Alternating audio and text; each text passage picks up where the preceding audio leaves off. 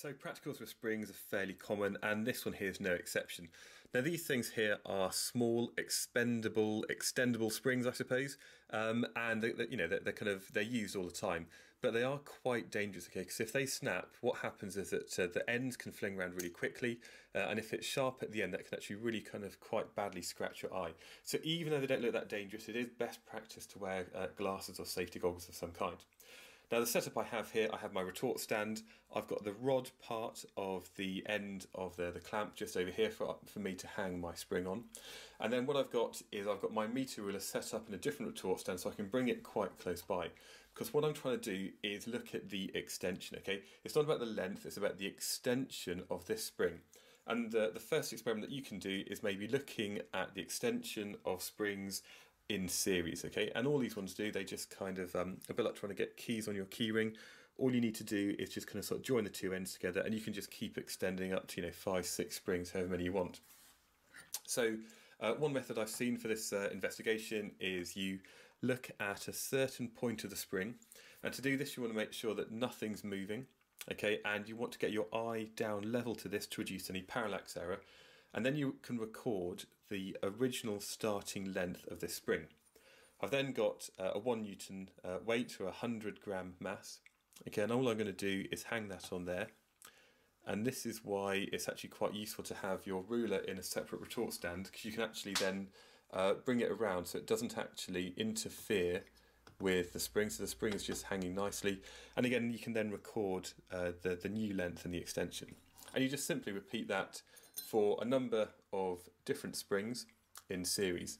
You can then record your data for n, the number of springs, and also x, your extension. You can then plot this and then kind of do your own analysis of that data. Another thing that you can investigate is the behaviour of springs in parallel. Now what I'm using for this, I've got 2 springs and I've just got a plastic stirring rod. This is the kind of thing you find in like chemistry departments. And depending on what you do, you might put maybe a kilogram mass onto the bottom.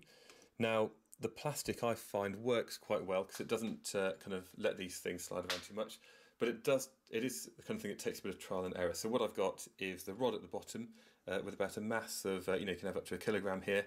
And again, what you can look at is the original length of the springs and then the extension. And then you can just repeat this for 2 springs, 3, 4, 5, 6 springs, okay? All of them in parallel. And again, a bit of trial and error, you kind of get these springs on, and what you'll find is, that with a bit more care than I just did there, you'll find that again you've got different data for the extension depending on how many springs that you have in parallel. So just a final point on the data, what you're going to be looking at is the total number of springs, perhaps this is in series or parallel, and that's just a number, so it's a unitless quantity. And then you're thinking about maybe looking at the original length, which is maybe L0, and then the final length, which we call L. And both of these it's best practice to record in meters. And then what we're going to look at is the extension, which is just the final length minus the original length, again measured in meters. Okay. When it comes to plotting this, okay, it's a bit like you kind of sort of reverse the axis from what you'd normally expect, and it's best practice to do it like this.